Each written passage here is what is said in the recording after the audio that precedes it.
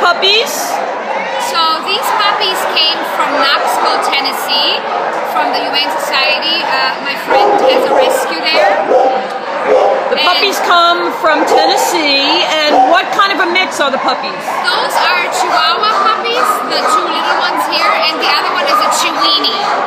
So these are Chihuahuas and a Chiweenie, and these are male and female? It's two males and one female. Two males and one female.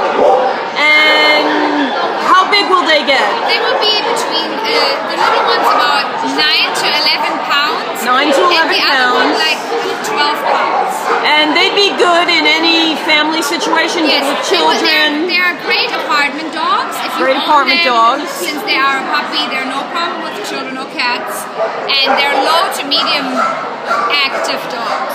So they still need 3 walks a day, but not as intensive training and walking as like a larger dog. And the puppies come with all their shots? All our puppies, and every dog is vaccinated, up to date for the puppies, and good for a year on adults, microchipped and altered. And what rescue are the puppies with? The puppies are with Social Tees Animal Rescue, and we are in the Lower East Side of Manhattan. Social Tees is the rescue. They're in the Lower East Side of Manhattan. And the adoption fee for the puppies? It's $350, which includes their full medical.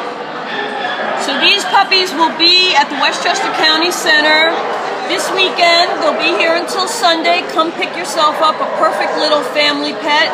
If you live in an apartment in the city, you couldn't get a better dog, and there are boys and girls all waiting for you at the Westchester County Center. Come and get yourself a new best friend.